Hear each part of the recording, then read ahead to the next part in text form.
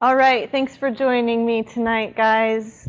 I'm Kori Propst. I'm the Wellness Director here at the Diet Doc. I see a lot of familiar faces. For those of you who are joining us from afar, thank you for being here. Tonight we are going to talk about emotional metabolism. And a month ago, Joe spent some time really delving into what physiological metabolism is, right? He went through the processes in the body and how your food is digested appropriately and how that's all related to fat loss. Well, we also digest our emotions. Well, some of us do. And some of us do it better or more effectively than others, right? Those of us who have difficulties digesting our emotions tend to move towards, and if we're talking about emotional eating or just the eating realm in general, we tend to move towards what people like to call emotional eating, stress eating, going into food binges when we're uncomfortable, right? And you've also probably heard of it talked about in the terms of stress eating. We're uncomfortable, we want to avoid the emotion that we're experiencing, we want to get out of this, we want to push it away, and so what do? For some reason, we go towards food. For some reason, that is what we choose to distract us a little bit from what we're feeling. That's not digesting our emotions. While physiological digestion is more automatic, our bodies just kind of know what to do, right? We eat the food, it's assimilated, our blood sugar rises, right? Insulin is released, you guys know the drill. But emotional metabolism and emotional digestion is much more active. We have to really sink into a process, and we have to be present, and we have to be aware in order to really discern for ourselves what's happening. Otherwise, and like you've heard me call it before in previous lectures, we end up going into what's called zombie land. Okay? Just kind of a fun way of describing automatic pilot mode.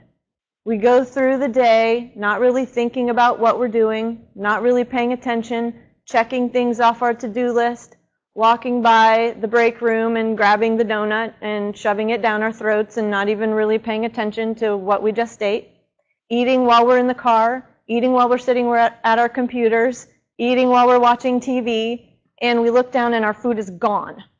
And we wonder where it went. Well, it's here, and it's here, and it's everywhere we don't want it to be. And so what we're going to talk about tonight and really delve into is not only how we do have the ability to build the skills to be more aware of our emotions, but impact our metabolisms by the way in which we interact with our emotions. They've done studies that actually show that when we are engaged in what is called a dichotomous mode, so say that I'm standing here and then two of you guys decide to talk to me at the same time, and I'm trying to figure out like where to direct my attention. Who do I listen to? Because I can only really absorb one of you at a time, right? I can only assimilate the information that one of you gives me at a time. Well, they did a study where they had two different groups of people. They had a control group, like they typically do in double-blind studies, and then they had the group that is being given the condition. Well, they had one group who wasn't getting this feedback from two people, and then one group who was. But they had both groups drink a solution, and then they measured how much of the solution, the minerals and vitamins that were in the solution, were actually assimilated and digested and absorbed. Guess how much was absorbed by the individuals who had to try to direct their attention and were distracted? Guess how much? How much? 50%? Okay. Anyone else? Less? What would you say? 25%. Okay, we're getting lower and lower. The answer is 0. 0%. This is how important being able to digest your emotions and assimilate your emotions and direct your attention to where you want it to go is. All right? Living in zombie land doesn't bode well not only for your body, but for your mind too. How many of you have had to, in terms of engaging in what's important as you move toward a goal, have done it just kind of willy-nilly and not really thinking and not really planning or anticipating and directing your attention anywhere? How many of you have met big significant goals acting that way? 0 again? Okay, that's how important it is. I want to talk to you tonight about a tool that I've developed based on mindfulness and emotional awareness skills. And I want you to walk away with something that's very practical that you can begin using immediately to when you notice that you're uncomfortable and when you are kind of going a little bit internal and you're thinking about your thoughts, because that's really what mindfulness is. It's being aware of where your awareness is. And I know that can sound kind of confusing and convoluted, but we have, as human beings, an ability that no other animal does, and it's that. It's insight. It's being able to say, I'm thinking about this, and now I'm thinking about the way that I'm thinking about this. That's what mindfulness is. It's being able to observe our thinking. How am I actually processing this? It's much more about process versus content. I can sit in a meeting with someone. I can just be having a conversation with someone, right? And I can be listening to what the person's saying to me. I can listen to the words. I can listen to the story and the content of what this person is sharing with me. But I can also dive a little deeper and get underneath how this person is sharing this information with me. What tone of voice is this person using with me? What are the emotions that are underneath the words? Does that make sense? That's where we really get into what mindfulness and awareness skills are on a very much more personal level. You guys having that ability, when you notice, for example, that like you're barely breathing, you're stressed out, and it's the body, guys, it's our external selves that typically will clue us in. We may be pacing back and forth. Someone will say to us, "What's wrong? Are you okay?" Because they can see it. You wear signals on the outside of your bodies that say, I'm experiencing something. But most of the time, we're not paying attention. Now, on the inside, too, I know, for example, that when I get stressed and when I get nervous, like my chest gets tight. And if I sink into that feeling and I think like, okay, what's going on for me right now? This is me being aware of this present moment. I recognize too that I'm barely breathing. I'm almost hyperventilating. There's no oxygen penetrating my lungs like they could be, and so I'm in stress mode, right? I'm like, go, go, go, gotta get it done. I can't necessarily focus.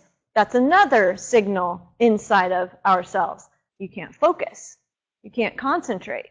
You may be fidgety, your legs going back and forth. You can't, you're going, you're staring at your computer, but you're not even necessarily, you don't even know what it's showing you. right? You're looking through your computer. You're daydreaming. So that's what I'm talking about. Your bodies they give you signals of what to pay attention to, okay? Emotions are energy. Emotions are life. I know far too many people who say, I wish I could control my emotions. I wish I didn't have these negative emotions. Except, what would life be without emotion? Dull. Dull, because with all of the ones that we label as negative, it may be anger, it may be sadness, disappointment, heartache. With all of those, we also have happiness and love and excitement and anticipation, and the ones that we really look forward to, right? Except, here's the funny thing about our brains. We have what's called a negativity bias. Oh, big surprise, huh? Our brains are like Velcro for the negative stuff. We tend to attach to it really easily, and it gets under our skin, and it bugs us, and we ruminate and just obsess about it. Why is that? Anyone have any ideas? Because we don't really do that with happy stuff. How long do we hold on to happy stuff? It's like there and then it's gone. Unless we're really conscious about it and we say, okay, I'm going to sink into this moment because I know it's not going to last very long, and I'm just going to sit in it and absorb in it and marinate in it because it feels so good. How many of you do that? You're that aware, you're that conscious of when you feel that good, and you say, let this feeling last as long as it can. Negative emotions have a sense of urgency attached to them. If we're feeling negative, it usually means this is something that needs to be taken care of, like right now. I need to pay attention to this, like right now. Does that make sense? So we attach to them that way. And it's really, it's evolutionary. It is. We had to watch out for threats in our environment. We were going to get eaten by the lion. We were being chased by the tiger. Our main goal, way, way back then, was to live. It was just to survive. And so if there was a threat, fear, anxiety, oh my gosh, anticipation, there's something behind that bush, we better pay attention or we're dinner. Okay? Except in real life, today, those threats don't really exist. Are there threats? Of course there are threats, but the things that we're classifying as threats are usually not life-threatening.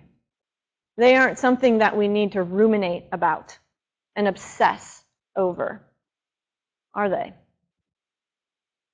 So, I hope you guys brought a pencil and paper, because I want to share with you the tool that I've developed. This is something that has kind of evolved. I created it as I became more immersed in what mindfulness was and practiced it myself. And I don't want you guys to think that this is some sort of foo-foo, like sometimes people hear mindfulness and they think meditation and Buddhism and Eastern philosophy, and there are some roots in that, except this has none of those religious connotations to it.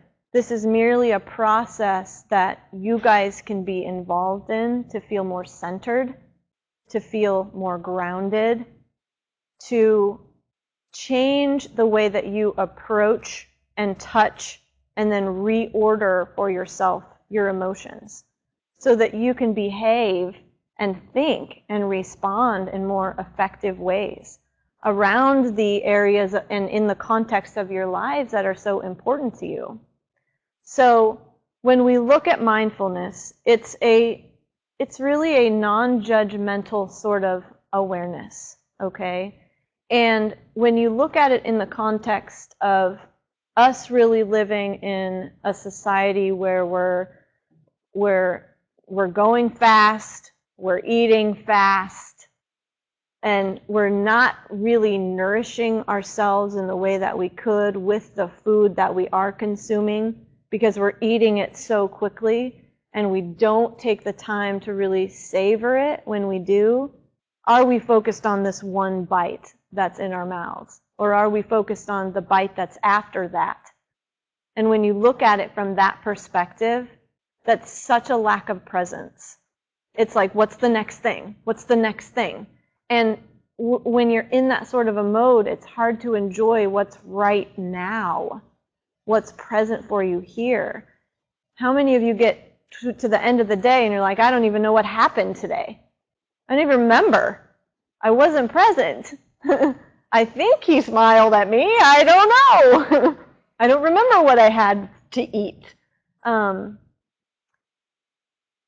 So here it is. This awareness means that you have your radar on, okay?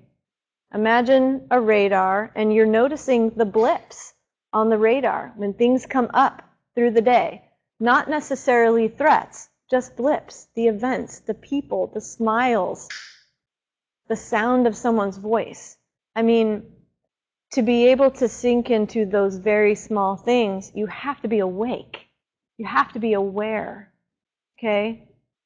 Me standing here, I'll give you just a very brief example. Standing here right now, I can be mindful in that I'm paying attention to how I'm articulating each word for you as part of this presentation, okay? That's content, really. I'm paying attention to that. I can also, though, be very mindful and aware of the fact that my heart's beating pretty quickly, okay? I can be mindful and aware of the fact that sometimes I have a tendency to say, When we're talking about public speaking, there are things that you really want to pay attention to. So that's just sort of a brief example, as I'm talking to you right here, what's going on in my head. Am I getting eye contact from everyone? I mean, there are so many different things that I could be focusing on. I could be completely distracted too, and thinking Rod thinks I'm like off of my rocker, and then I could become really crazy nervous, and that's not necessarily mindfulness, though. I'm then like kind of obsessing and ruminating about something and making assumptions that I don't even know if they're true. And that's something that can really get in the way of eating in general and responding appropriately to different things in your environment. But radar, okay? The R, you notice that you're uncomfortable or you're anxious or you're nervous. The R stands for recognize. The first step in being able to become more mindful and aware is that you recognize you're experiencing something. You may not be able to label the exact emotion, but you're aware and present enough to say, pay attention, okay? This isn't comfortable for me right now. I'm uncomfortable. If that's all you label it as, that's fine. Now you have awareness. It's here for me, okay? And with recognition comes this, when we're talking about mindfulness, it comes openness. Okay, it's here. I recognize that. I'm going to open up to this experience a little bit, because what's our tendency when we're uncomfortable? Push it away, avoid it, get this away from me, run, go eat, distract. I mean, we all have different ways of dealing with those uncomfortable emotions, but when we can open up to it, it loses its intensity. If we slam the door in someone's face or we yell at someone that we're in an argument with, we fight fire with fire, what happens? They yell back. It gets ugly. The same thing can happen with your emotions. This comes up for you. Let's honor it. It's uncomfortable. We admit that.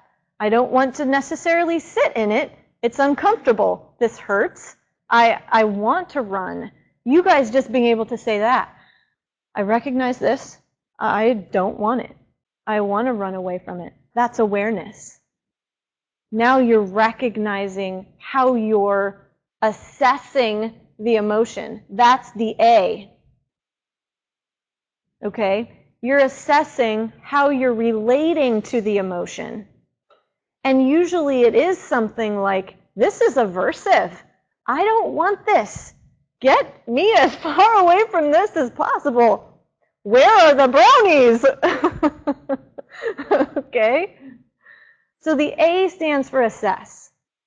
And instead of relating to it in this talk to the hand sort of an approach, it's more, okay, I'm going to recognize again that I'm uncomfortable, but I'm going to get a little curious about this. I'm going to see, let's just see where this leads. Because honestly, what's the worst that can happen if I feel it? If I just kind of let it be here? What's the worst? I'm going to be okay. I am. I'm uncomfortable, but I'm okay, right? Okay. So we're engaging in kind of a little bit of investigation. I wonder what this is telling me. I wonder if I direct my attention to it instead of away from it, what this emotion could share with me. Kind of a strange take, I know, but it lessens the intensity of it as you explore it a little bit. So the D then, in order to help you with the assessment, is to deepen your compassion with yourselves. How many of you, by a show of hands or a nod of heads, have been in a situation like this? You're uncomfortable, you engage in some binge eating, and on the back end of that binge eating or just overeating, you're like, why did I do that? Why? What is wrong with me? Why can't I control this?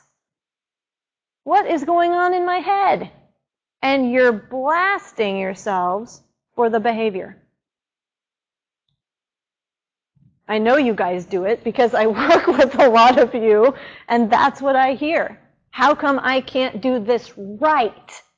And it's that word, right, too. And it's, what is wrong with me? And there's a whole lot of shame and there's a whole lot of guilt. And when you engage in that sort of behavior, guys, it doesn't make you want to investigate. It doesn't make you want to be curious about the process and say, I wonder what just got in my way. I wonder how I can do this better next time. No, it makes you want to give up. It's discouraging. And if something is wrong with me and I can't do it right, then I don't even need to try. So this piece of it is about changing your language a bit and changing the way that you not only approach the emotion, but the way that you approach yourselves with more acceptance, because you're humans.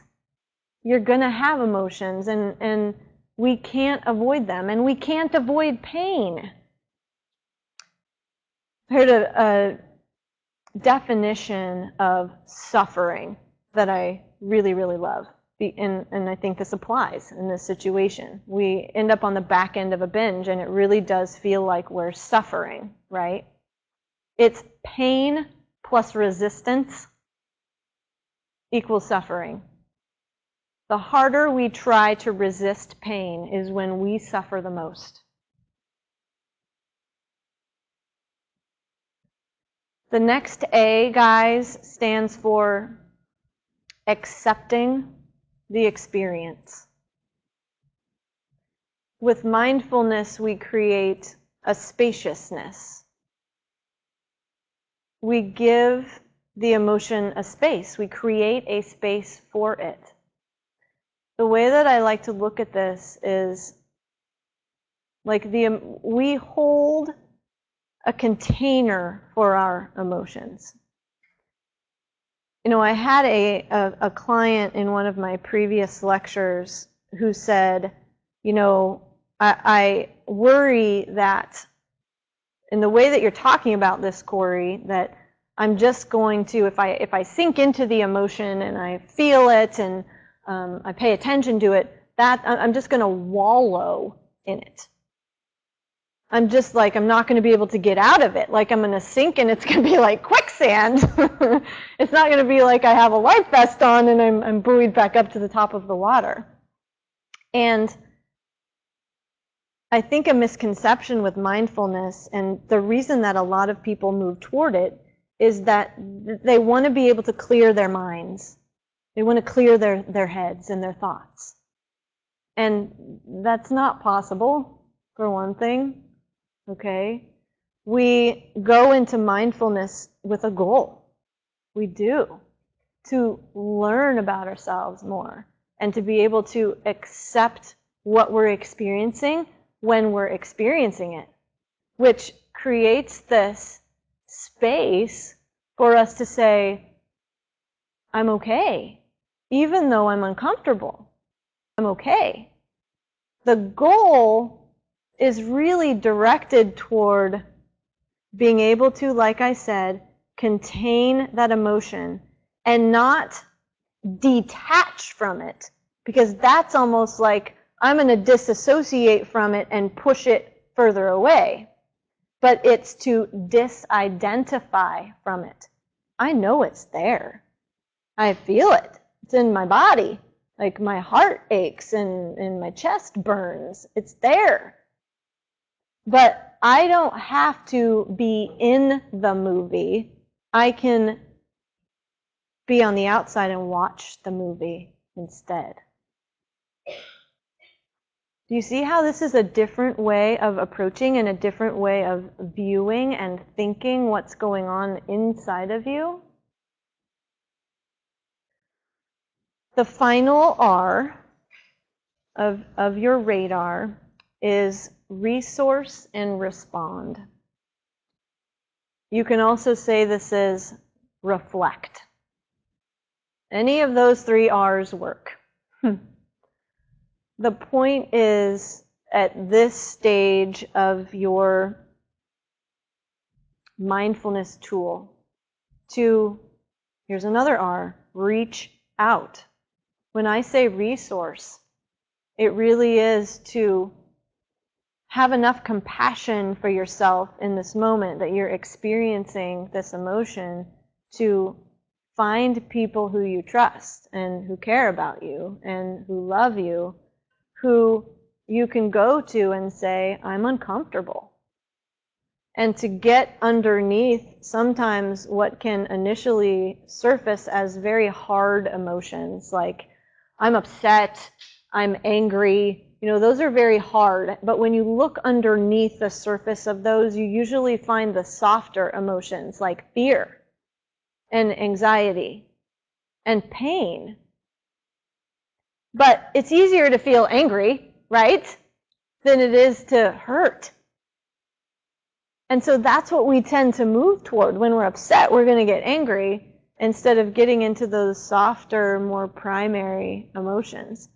And that's really what helps us when we're able to go there, to accept the experience more and to be able to say, gosh, sometimes it's really surprising. I didn't even know that that's what was occurring for me.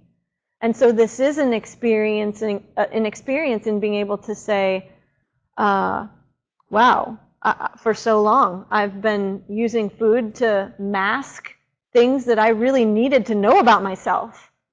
I needed to touch that emotion, but be able to reorder it and reorient around it in a way that has me feeling a bit more grounded and centered and not thinking that something is wrong with me, but that will give me the capacity to move forward in a more effective way. So we've got our radar, and I hope that you can take that tool with you, and in the moments that you're experiencing discomfort, particularly around food in this situation, when you feel yourself drawn towards eating, instead of paying attention to where you need to direct your attention to, that you can use this to settle in a bit and just take a little bit more time to slow down and pay attention. So I want to thank you guys for joining me. Thank you to everyone who is joining me live from afar. And I am recording this video, so I will have this up on our Powwow studio so you can view it at your convenience. And if you do have questions or just comments and you want to shoot back and forth with me about what I talked about tonight, please feel free to email me. You can find my email on the website. So thank you.